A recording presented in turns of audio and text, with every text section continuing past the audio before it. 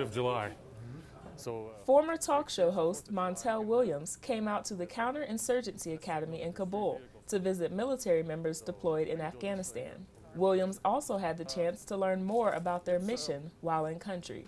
Our mission is to train both coalition and Afghan soldiers. And we're transitioning right at the moment and trying to focus more on the Afghan soldiers and get them in there and do train the trainer type courses so that we can get them to actually start teaching their own people. Service members said they were grateful for the visit. You know, we appreciate every time a celebrity comes out to some of these remote places like Camp Julian and visit with the troops. It's a big morale booster. The sailors and soldiers, they enjoy it. You know, this one was unexpected, so it gives them something to talk about, give them things to post on Facebook, and actually forget the fact that they're out here in Afghanistan. So we enjoy it, we want more of it, and appreciate it. Members of the coalition had the chance to meet, greet, and take pictures with the celebrity.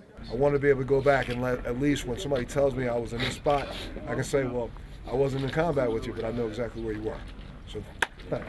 For NATO Training Mission Afghanistan, I'm Senior Airman Terrell Walker, Kabul, Afghanistan.